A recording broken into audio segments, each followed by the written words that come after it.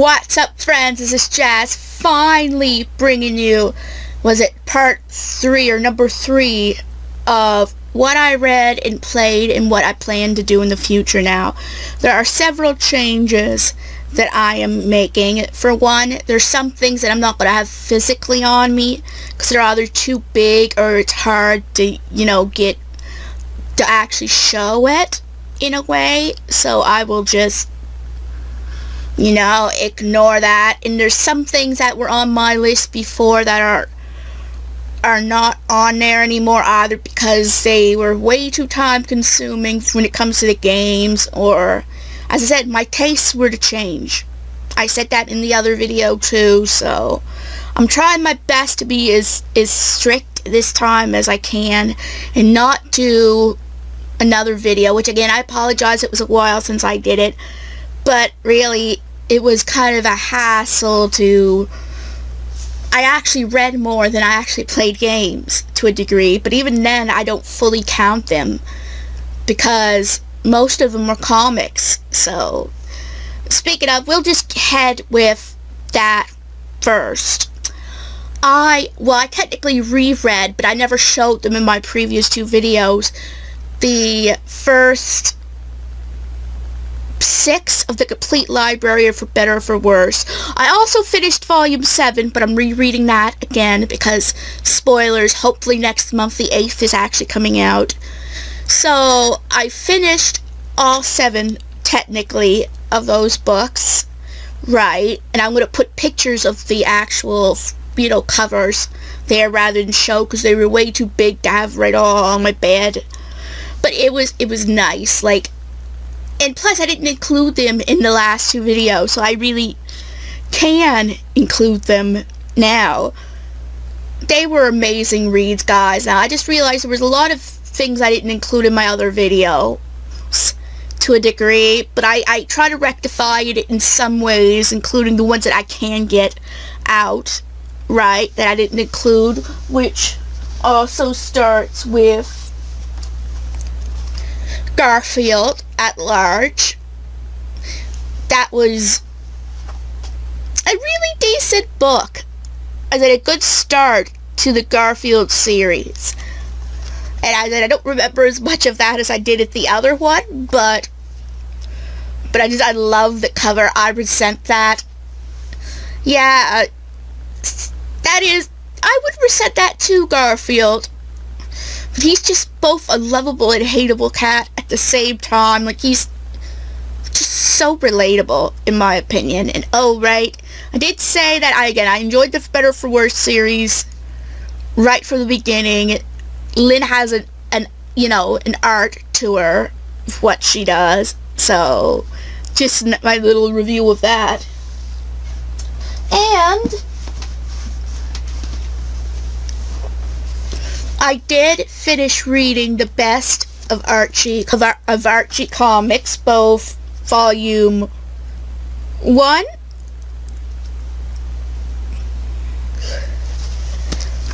and volume 2. This series was just a great showcase of this strip. Of the best of it. It's been over, it's been over 80 years, almost 90 years. Back then they were over 70 years old, so it showed the best of the 70 years that it was released, and I really think they did choose the best. Now, will this say, at least with number 2, I didn't have the easiest time reading it, because for some reason there were so many creases, and when I opened it I had that, I'll admit, I had a bit of a hard time with that, which, yeah, just not gonna say it. I enjoyed the strips overall. It's just I didn't enjoy experience trying to read them. Maybe it was just, and I don't think I even did anything wrong. It was like that. So let's just say they're putting together. They should have done it a little bit better, right? They're putting together, I don't know how to say it, let's just say they should have thought before they put the book together. That little thing would kind of cover would be in the way, or... Alright. I finally finished the end. And it was the end of the series. It's really sad, actually. Like, I really enjoyed it, and you learned so much.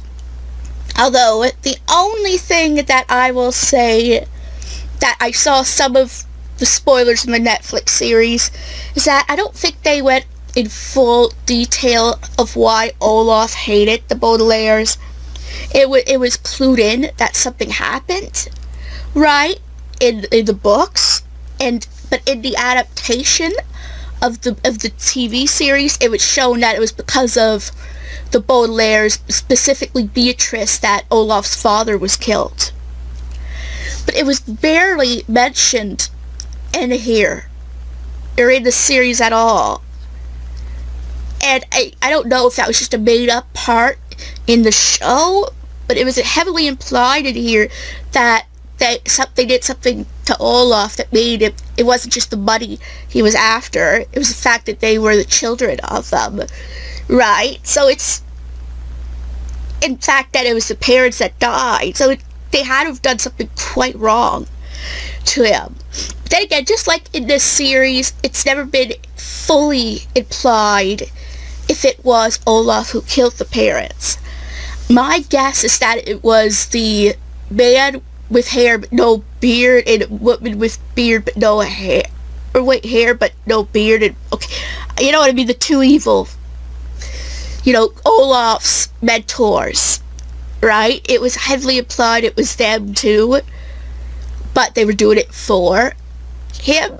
I really, I mean, it's a good book, and it does explain a lot, but there's some parts where you're like, huh? What? You know, that is just how I felt through some of it. Huh? What? Not that I didn't understand what they were saying, but it just, they just glanced over some parts, and it has that, the same thing with the TV series in there. They glanced over, they made it, it may have looked like it was Olaf, and it might have been, but they left it open that it may not have been Olaf, even though he was evil, right? He had killed people, that perhaps it might not have been Olaf, but we'll never fully know. I mean, he died in the end. Yeah, spoilers, Olaf dies, but really, well, suppose that's just from when they got shipwrecked, but still, it is kind of obvious, right? It's called The End. I mean, if Olaf was still around, there would still be, like, what? So many more books, I would imagine. So,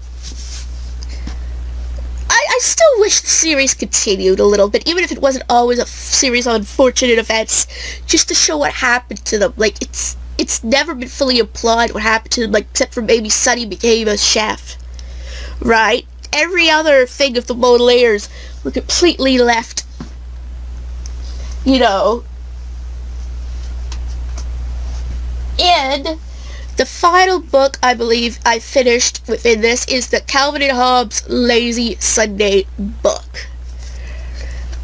Like I was saying when I was actually reading it, this was quite a bit easier than that other one, but it still had its hard moments. But I just loved it, because they were all pretty much Sundays, you know. And Sundays are usually, like, my favorite of them, like, because they're the fun strips, in a way. I'll just say, like, I swear, next to For Better For Worse, I believe Calvin and Hobbes is still one of my favorite series. Garfield is okay, right? Like, I still think he's cute and is clever, but I love books that rely heavy on kids. So this was kind of right up my alley. And maybe Peanuts would have been too, if I could actually find a way to read. Maybe I should look online, but I can't find any books based on Peanuts. So, or collections based on Peanuts. And the thing is, both Charles Schultz and Lynn were friends, were good friends. So it would have been nice to be able to read some of, and that's the name of the Charlie Brown creator, Charles or Sparky, right? So I would have loved to be able to read some of his work, right? Like, he was a he was a genuine supporter of, for better or for worse, of Lynn in general. And like when they were at the, what was it, the Rubens, Charles is like, I voted for yours to win, to Lynn, like, and he even got so involved that when Lynn was killing off Farley, he said, if you kill that dog, I'll put Snoopy in front of a bus. You know, I'm gonna kill Snoopy off. Like, he got that invested, you know, in her story, in a way. And I kind of like to also give other things a try, especially if they're fans of Lynn, right? And plus, Peanuts has been around for so long that I've only seen the movies of it, and I've never read the comics based on it. So I would like to see what that is about at some point. But anyway, my point being is, back to this point, I really enjoyed this. It was nice to read something that was just all Sundays for once, and a little bit easier.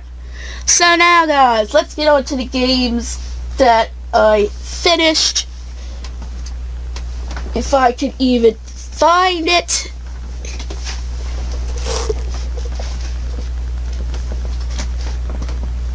There!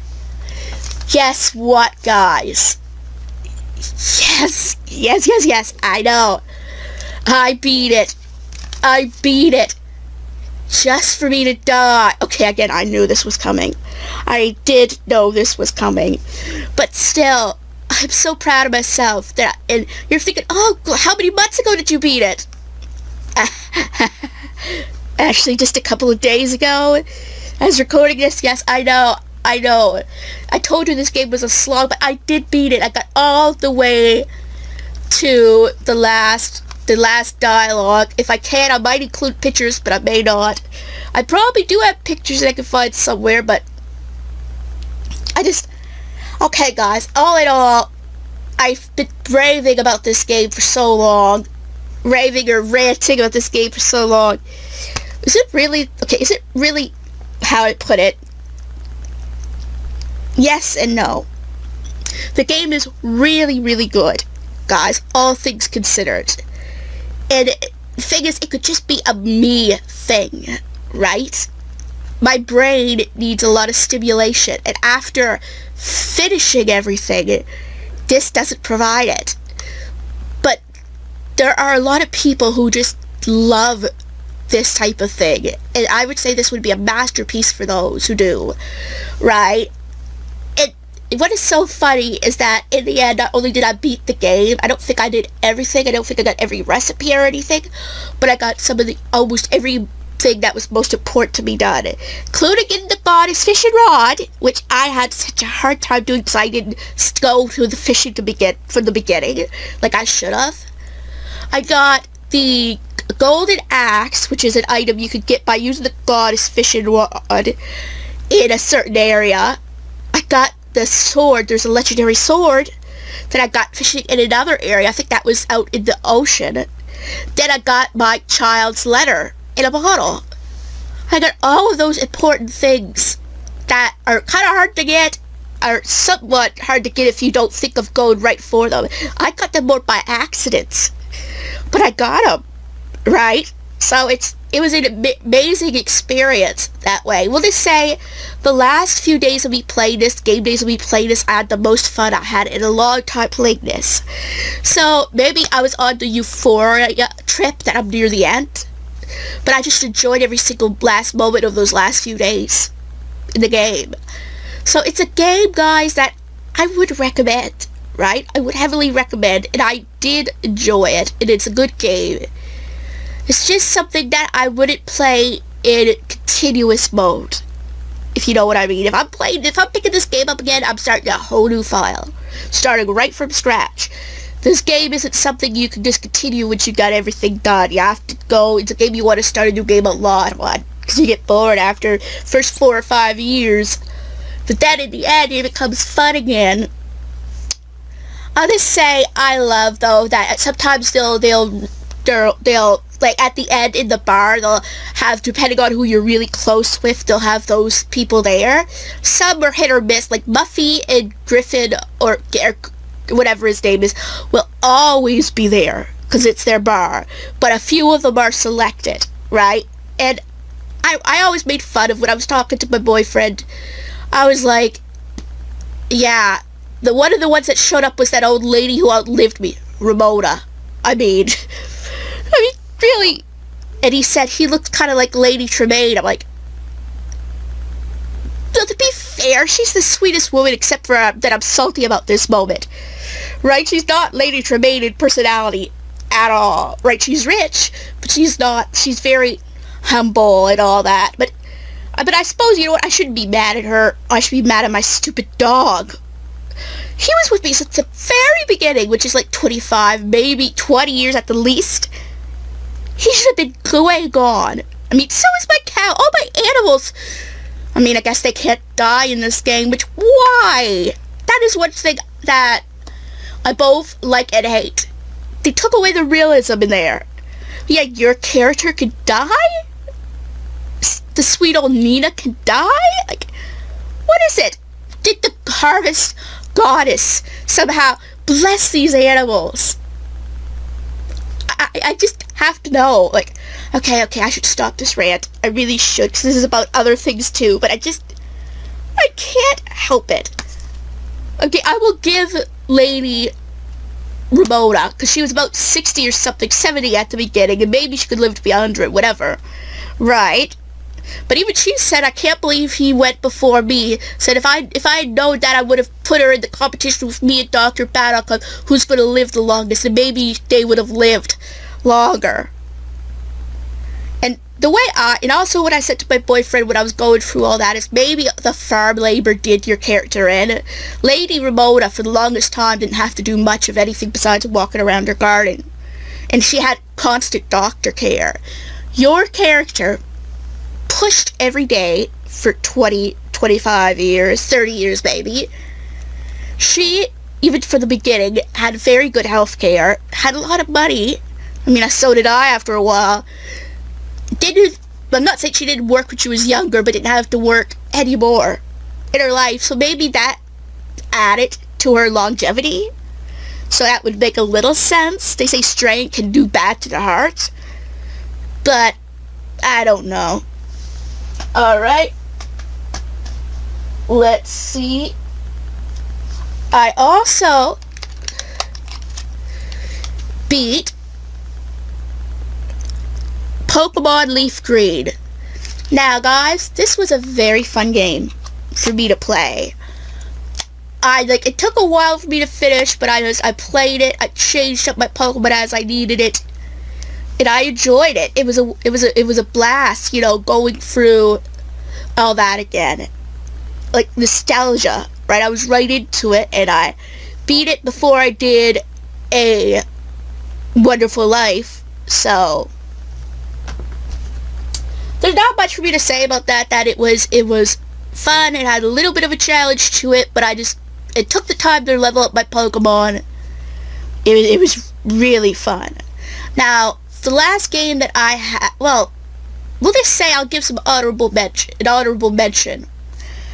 This is a mobile app, but I played the game Mom Simulator. It was just not even really a game, but I played that through and beat it. So, that's just a little thing. I'm not going to go into too much about it. It was okay, but obviously I had to watch a lot of video ads, right? Okay, when I say it was okay, it's not like a 5-star out of 10. Like, it was pretty low quality-wise.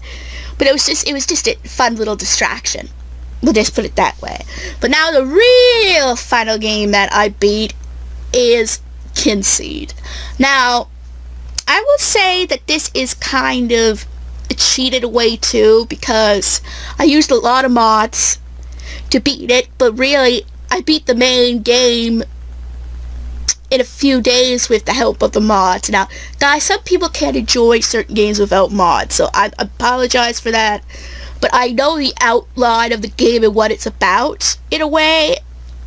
And what do I think about it? Well, maybe it would have been better if I didn't use mods, but we'll just say that I beat it without even the second generation of it because of that. And we'll just say I do think some of the characters are memorable in a way, and the fact that they have more kids to help balance it out it's a genius idea, that you could continue the generation, which is a great thing, guys. That you could continue playing, right? I kind of wish they had that in A Wonderful Life. Okay, you're probably saying, why? Because you finished everything. Yeah, you know, I suppose that's true. That is very true, but it would add a little new to it. Starting over again and having new characters. Like, Kinsey did that right. It's definitely not Bob Simulator. Like, it's really good for the effort and everything it's put in it. I think it still has updates coming, right? So, it was a fun time, right? I'm glad I got it. I don't regret getting it. And I don't know if I ever do a review, I'll get a more in-depth about it, maybe, but we'll just say maybe it would have been harder if I didn't use mods, especially like the combat mods, but for what it was, I enjoyed my time with it. We'll just say there are games that do certain aspects better, but to each their own. It was a cute, sweet little game. The story was pretty good. That was one of its strengths to it, the characters and the story. And I definitely would play it again. Now, I think I would go switch around and put the games that I'm playing before I go to the books that I'm reading, just while I'm on the topic of games. Now, this might seem a little weird, but I am actually playing Scarlett. I beat Violet last time, but I never fully beat the DLC. So I'm playing this game to do the DLC, and that's what I'm counting. I'm almost finished the game as it is, I think. But it's taking a little break, but this is one of the ones on my radar for the games that I'm playing. Pokemon Shining Pearl. Guys, I got this for Christmas, and I'm loving it. I'm doing a Nuzlocke on it, and I lost 5 Pokemon already. But I suppose I got 6 badges, so 5 and 6 badges is not bad. But what is pathetic is that my losses weren't even... What is it? How do I put it? They weren't even good losses. They were losses in trading in the underground. Yeah, not even big battle losses that maybe couldn't have been avoided. But hey, I got to use different Pokemon. I'm using different Pokemon in a way, and I'm enjoying it so much. I'm almost out of it. Really, I'm only playing to the main game in this one, though. I'm not doing the post-game in this. For one, it's going to be hard for me to, because I skipped out on Fantina's trainers, which I should not have done. In case there was a Pokemon, like, you only need to see the Pokemon in the Pokedex. And I skipped out on that, so I won't be able to get the National Dex unless I do some real handiwork. So, and plus, I'm playing this as a Nuzlocke, so I'd just rather enjoy my time to the end until Cynthia and then put it away. And I was going to say, with this one,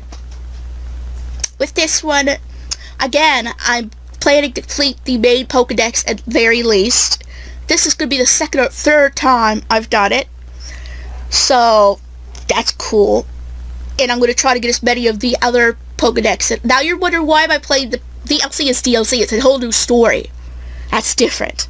I'm planning to beat that because it's a really good story. It's supposed to be really hard, is what I was told by the Endman64.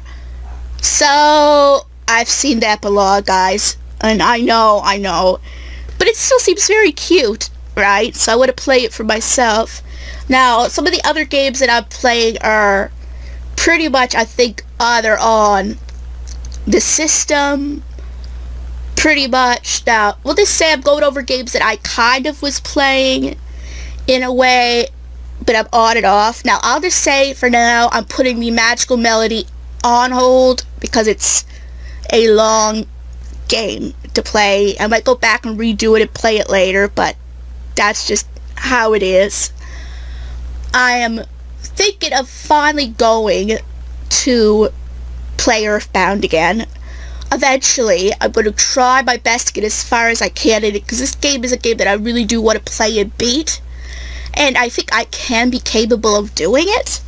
I just gotta sit down and put the amount of time in it and enjoy it, right, as I am, right?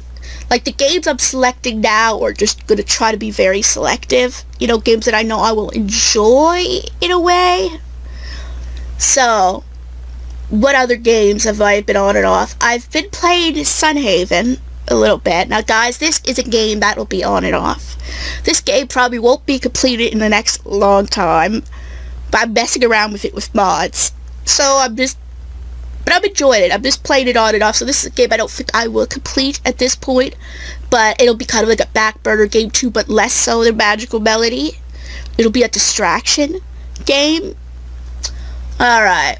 What else? I am thinking of picking up the game Unpacking. A nice, easy little game I just got for Christmas. Something easy, you know, enough and relaxing enough that I probably could beat. So, you'll see that probably in the next video. Which, again, guys, this series is going to be a very stagnant series. It's when I think I got enough done of each category. And especially if it's the ones that I've done, right? So, let's see. What else? So I said Unpacking. I was also sort of playing Umbre again.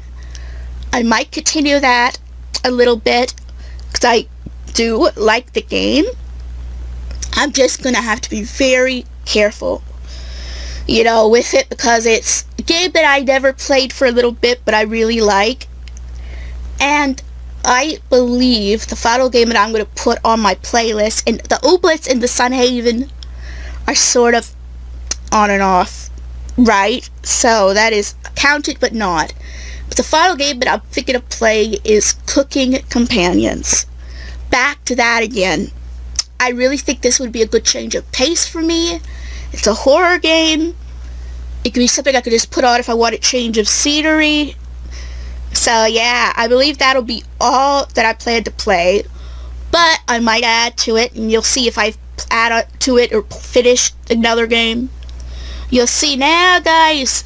This is going to be a little iffy section of what I'm reading or plan to read. There's been some changes, and I think I'll bring up the two main changes now. I am removing Matilda from the list for now. I will read it someday, but I've watched the story. I know about it a lot, so I don't think it's warranted to read it. Just at this point, right? So that is off the list, or the DNF did not, well, no, I didn't even start it now. The Watership Down.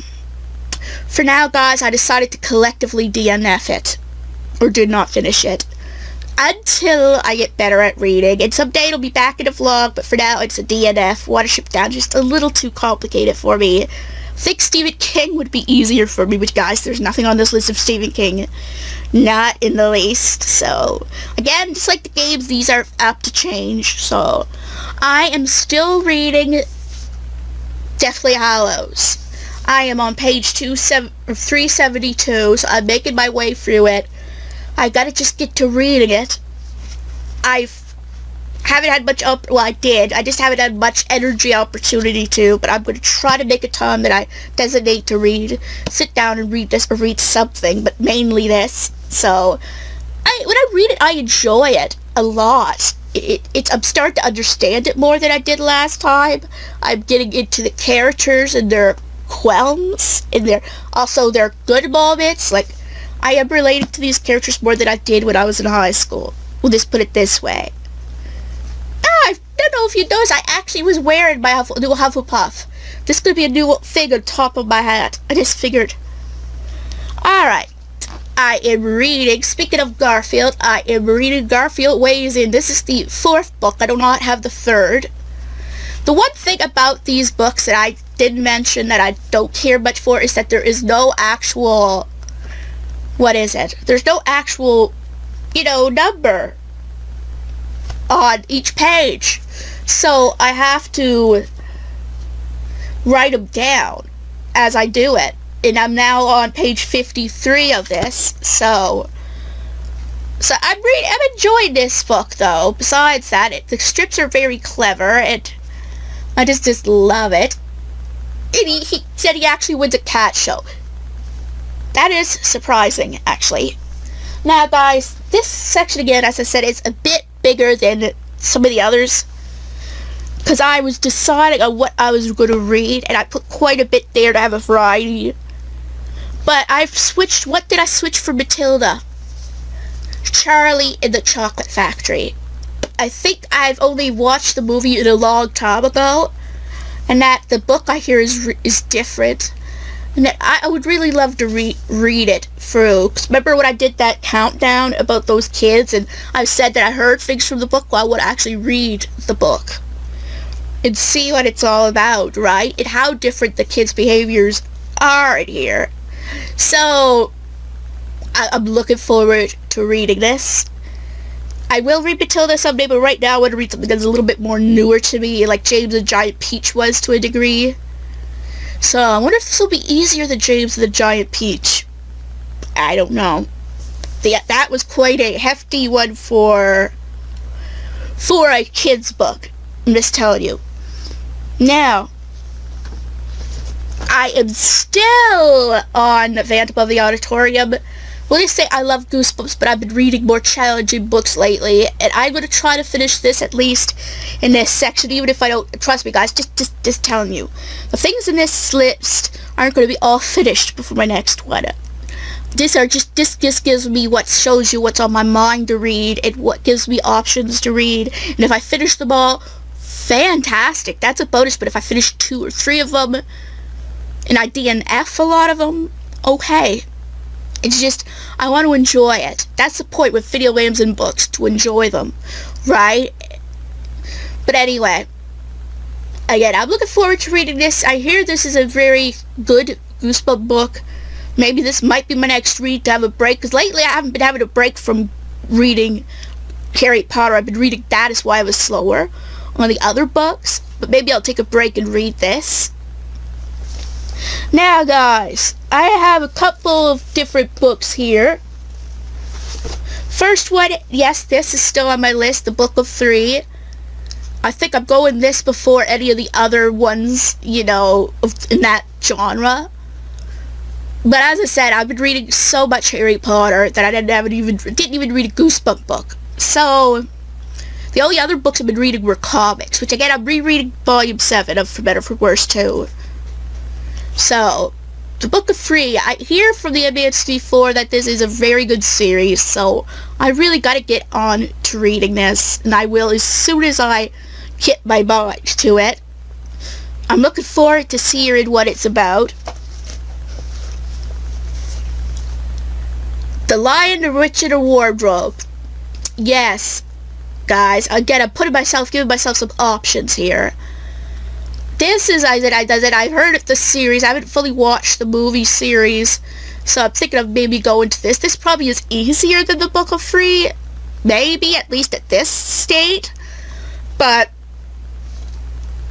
I want to up my game to give myself another option, because The Book of Three is the only book I have in this series, so I want to have something after it that is in a similar genre, so, and I got all the series of this, so I'm looking forward to reading it. Now, the last iffy one I have here, Artemis Fowl. Yes, I got this recently, I believe. And this is different in a way than those other two, but it's a similar one as well. It's more like a, what is it?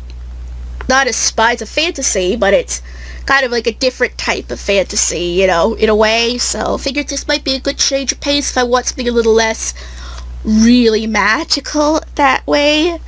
And going on to this, I heard this series was a really good series. I don't have every book in the series, but I got the first 4, I believe. So I have a good lead on that too. The final book that I have, guys. This one I just really thought about adding recently because I read the first one. The Babysitter 2. The one that I got by accident the first time around. I figured I did finish the first one. I had this forever, and this is a horror one besides Goosebumps, a little bit harder. Figured I need this in the mix, you know, to break it up. Now guys, keep in mind, also I'm not reading all these at once. I'm going to really select the ones that I'm in the mood for and read as much as I can until I can decide whether to finish or DNF it. A new phrase I learned. But hopefully I'll read a majority of them and I'll learn to make time to read and enjoy it. As I said, my ability to process and focus are not great, to say the least. I need to work on that. So, like, if I'm not into it, I will not focus, but I want to learn to kind of at least force myself to give something a chance before quitting it. And I gave Watership Down a chance, and my god, it's good to a degree. Like, the story is lovely, but I can barely understand it. I mean, okay, I know you don't have to understand everything, right? But for me, I can't get into the atmosphere. And sometimes for people, that's a lot, right? That's a big thing for people, right? So, before I do finish this video, I did also forget to mention I'm DNFing YouTuber's Life. There was the other ones that I've mentioned that I haven't brought up. I probably DNF'd to a degree. The ones I mentioned are the main ones on my mind to play. So, oh, and if there is one other game I might add, it's What Remains of Edith Finch. That would be the last game I would think of adding as a bonus. So anyway, guys, I'm sorry this was a little long, but I had a lot on my mind, got to go through a lot of this stuff, so if you enjoyed it, give it a big thumbs up. And if you're new to this channel and like what you see, please subscribe. It helps this channel a lot. And don't forget to hit the bell notification so you know when new videos are coming out. And I'll see you guys in my next video.